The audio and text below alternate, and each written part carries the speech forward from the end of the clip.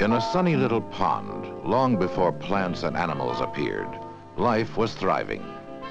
Ancient sediments, the remains of ponds and shallow seas, contain microfossils of cells, not unlike the cells found living in such places today. In this sense, most any puddle is a time capsule, a place to examine the elemental biological processes of life, including the most amazing process of all, behavior. Even bacteria, the simplest cells, contain a behavioral program.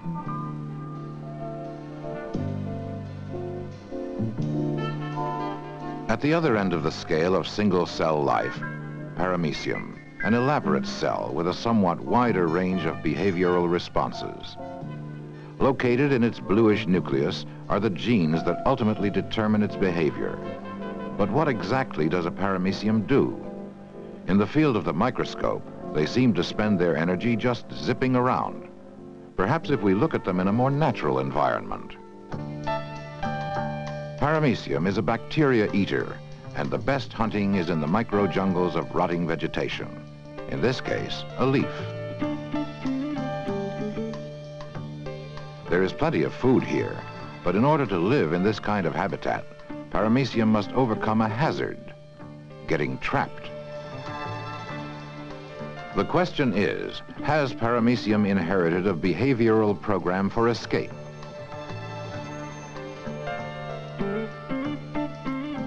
Watch one as it bumps into a fiber. Every time the same. Bump, back up, turn, and proceed until it runs into another obstacle.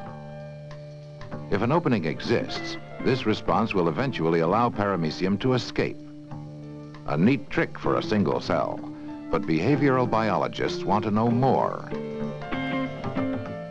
They would like to probe the internal mechanisms that control the behavior and ultimately find out how behavior patterns evolve. For example, a crystal of salt produces a lethal environmental hazard. As the concentrated salt solution spreads, nearly all of the paramecia respond. To fail is to die. Natural selection is at work, weeding out genes that produce faulty behavior. The basis of behavior lies in the genes. This means that behavior, like other inherited traits, is subject to evolution. This fundamental concept is easy to understand in single-celled life. But what about multicellular animals? The evolutionary stepping stone between single cells and multicellular organisms is thought to be colonies of cells, like these. But even cells that simply cluster together face a problem not found in single cells: coordination.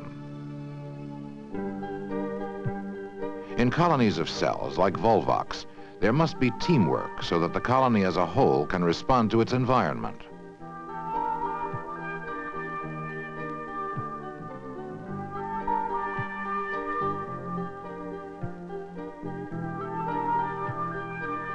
For example, using a nicely coordinated rolling motion, volvox swims away from intense light, in this way avoiding heat and ultraviolet radiation that would harm its delicate cells.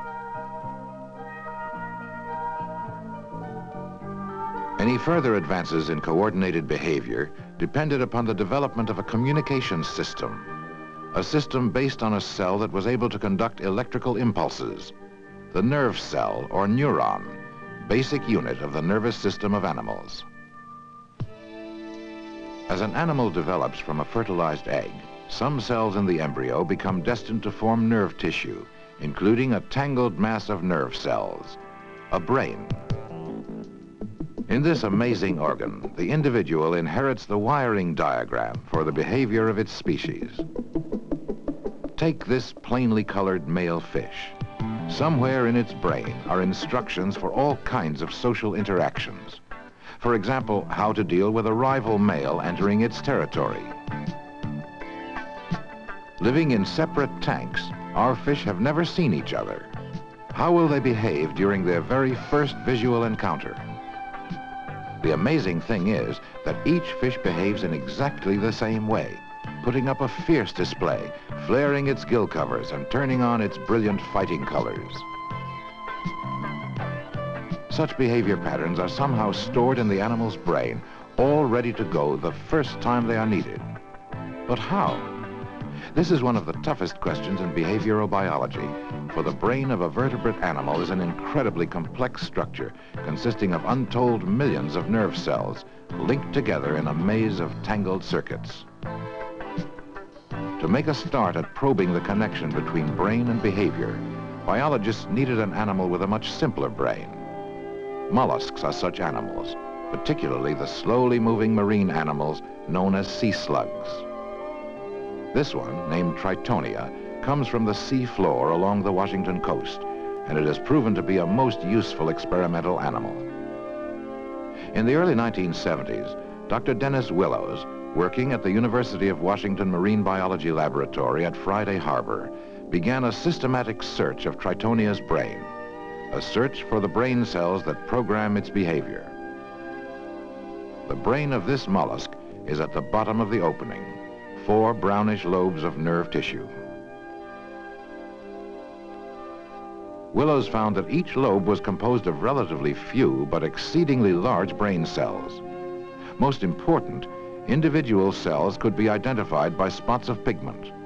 The same identifiable brain cells in exactly the same positions were found in each Tritonia he dissected. This in itself was an exciting discovery.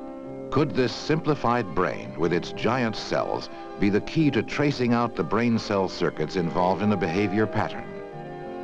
But what behavior? What do sea slugs do?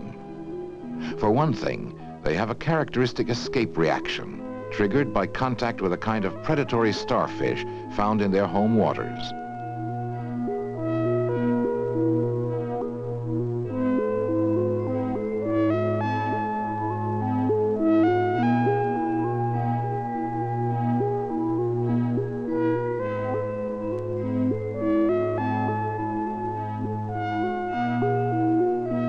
The behavior pattern appears to be a fairly simple one.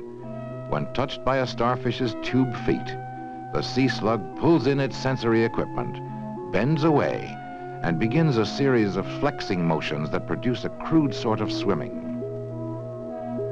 Not very graceful, perhaps, but effective for avoiding capture by the starfish. There seem to be 2 distinct movements in the swimming reaction, a down flex and a back flex. Could the wiring diagram responsible for these flexing motions be found somewhere in Tritonia's tiny brain? Could it be traced to individual cells? The problem was to hold the brain firmly enough to probe its cells while allowing the animal to exhibit its behavior.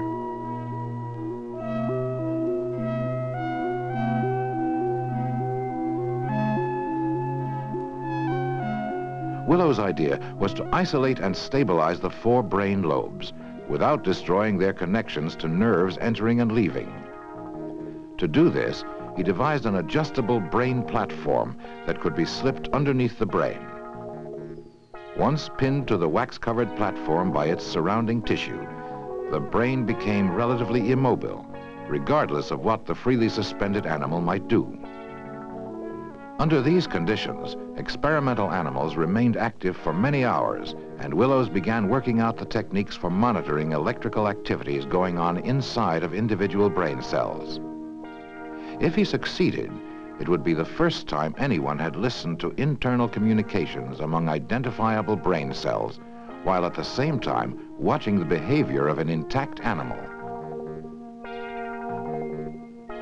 The probing utilized a hollow electrode filled with conductive solution and tapered to a point so fine that the actual tip was invisible under the microscope. Carefully probing with the ultramicroscopic tip, Willows began listening in on the signals being received by individual cells in Tritonia's brain. A strong signal. He just stroked the animal's skin. Here it is again. Stroke. Stroke.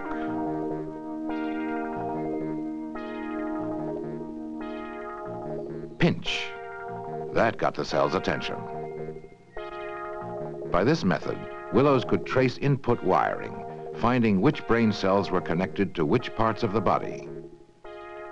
He also used his microprobes to monitor brain cell output, nerve impulses generated from within a brain cell. If he excited the cell by feeding it a pulse of electrical energy, there was a short burst of impulses causing the animal to make a small flexing motion. Again, stimulate the cell. It responds with 3 quick impulses, and the sea slug flexes. Willows concluded that the cell being probed played a role in the downflex part of the swimming behavior. At the touch of a starfish anywhere on its body, the downflex cell puts out an intense burst of signals. Then it's quiet.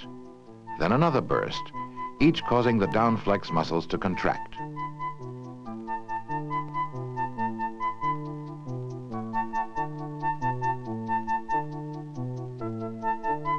While the downflex neuron is quiet, upflex neurons are firing, and if the animal were not restrained, it would certainly swim away.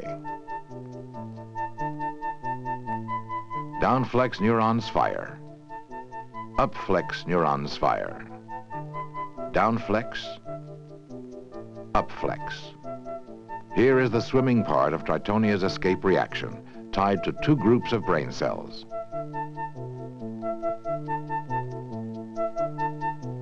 But how is this cycle of brain cell activity initiated by the lightest touch of a predatory starfish?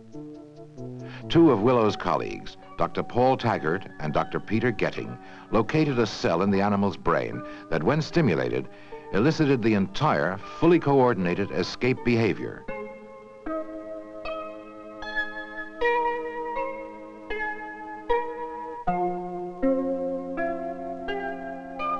They called it a trigger cell for swimming.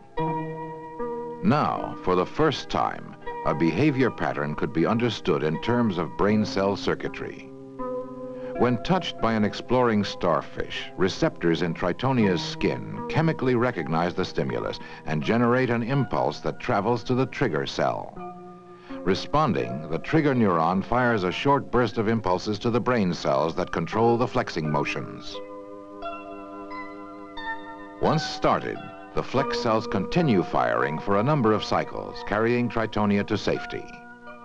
This behavior is the direct result of gene-controlled nerve cell circuitry, all ready to go the first time it's needed for survival. In these animals with accessible brains, we have caught just a glimpse of the mechanisms that underlie behavior.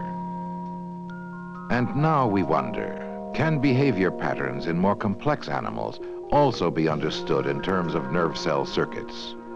Is the idea of behavior based on a fixed wiring diagram compatible with learning, which can produce changes in behavior?